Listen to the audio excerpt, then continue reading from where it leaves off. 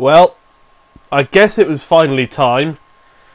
Welcome all to a fresh hell of a new video where I discuss my thoughts on the Crew 2's various updates, not just the latest one, and why I won't be playing anymore, though really it has been a long time coming when it comes to the many updates this game has received, and my patience running out with barely any fixes and lacking actual variety in content over the past few years.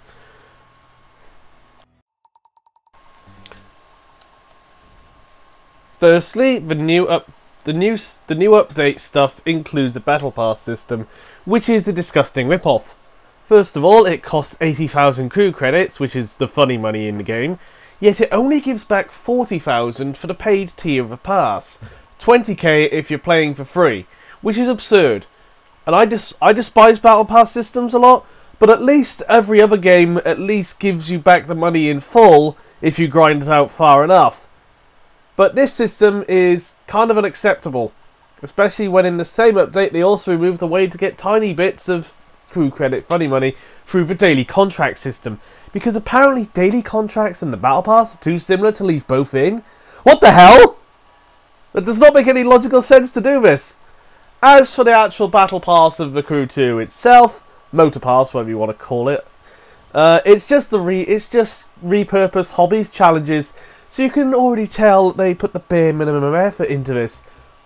Furthermore, they have locked a bunch of exclusive cars behind it too, with some of the police vehicles, which they said they wouldn't do again after the Mitsubishi Eclipse Star, which was a paid exclusive vehicle earlier this year. Oh, and I fully expect the special vehicle designed by Kaisel Salim to be one of the premium tier vehicles in the second pass. My next issue is the apparent new mode the game has added, which really isn't that good. It's just the Fisher-Price discount road rage from Burnout, with none of the challenge or thought put into it. If you want to play road rage, you play Burnout Paradise, or if you want a game with actually good cop action, you play Need for Speed Hot Pursuit Remastered, which came out a few weeks ago. Though to drift back on topic here, these events are not anything special, and this is likely replacing what little variety content we would have had, because they keep pandering to the street or hypercar crowds, despite this game being a variety-focused game, which all started shifting since January 2019 when they apparently had a change of plans and just decided to dump over 40-odd street events in 3 months, when it already had the most content since the game's launch, 18 events and nearly 100 vehicles. Meanwhile, other disciplines, especially hovercraft air race and motocross, get left abandoned or ruined by some physics changes in later updates. Which gets me to my next issue, the many physics updates I briefly mentioned the game has gotten over time. With all the changes the game has had, you would think it would be full of actual improvements. Well, the improvements this game keeps getting are often for the worse. Starting with the absolutely butchered rallycross handling, which went from extremely fun to extremely frustrating. Though I'm afraid I don't have any old rallycross footage with me, so I can't show that. Then they changed the jet sprints slightly in the same update, making them slightly less responsive, which is weird when they are meant to be incredibly responsive boats.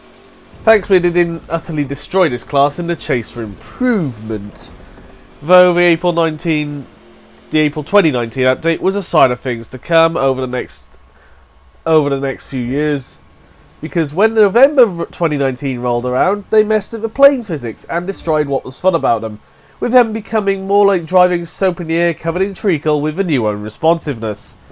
Then they altered the street race and hypercar classes, which they were testing for nearly a year since the April 2019 update, which while they do have the newfound grip was better, but the steering became very vague, like very intentionally vague, which felt like a heavy filter to the actual steering input, which made it nearly impossible to be precise with turning. And finally, in their latest physics messing, they turned to motocross and made it more flexible. However, which in practice did sound good, but then they made it damn near controllable to actually drive, with all of the bikes being able to barely stay in a straight line. This constant physics altering has also made me turn away from the game. At least hovercraft is still good though. And anyone who says otherwise is wrong. Mostly. My last point really to give out here is the general amount of smaller issues that have piled up over the past years, and how little devs actually listen to the community. People have been asking for fixes to the nighttime and headlamps since the game's launch, and the only thing they did was half-arse it in the Gator Rush update.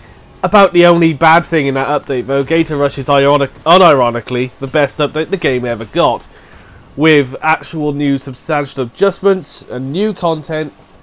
But I'm going on a tangent here, because what they did, they made the sky brighter while not adjusting the ground brightness, making it ironically harder to see where to go in the world in the few instances. And then there is the headlamp issue. Well, the cars don't work. They basically don't work. But the helicopter has a decent spotlight, which really could have been used on the cars just fine, though it's still not great.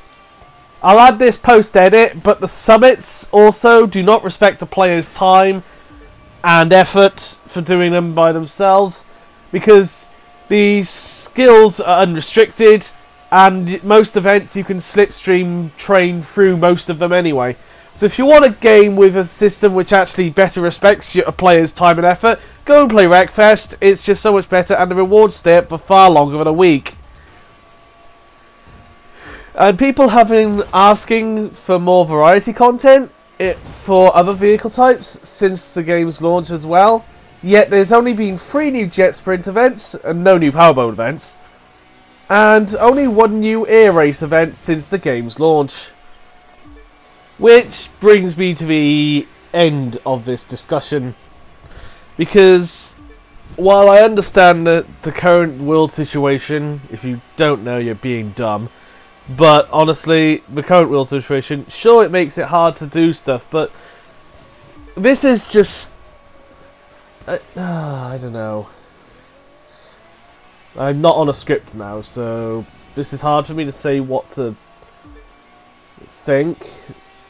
But it's just all these changes over the past few years have really soured my taste on the game completely and utterly. From all the small physics changes to the battle pass system nonsense that the game has added since the launch, that there is no excuse anymore. I'm sorry, but there's just been nothing's been fixed over the update. If you look through the update pages, there's been barely any actual major fixes. And physics reversions, there's been none of that when people have complained about certain physics. Nothing has been reverted in any sense of the word. And just the general feel of the game as well, with the street race obviously having so much more content over any other discipline, makes people think that the other disciplines are worthless when they shouldn't be looked as such. They shouldn't be looked at as lesser disciplines because of the treatment they've had at the hands of Ivory Tower. Well, I think that'll do for now. This has been hard to say, hard to speak out about, but here we go. I'll see you all soon. At least the hovercrafts remain unaltered and still quite fun to play, though I won't be playing that anymore.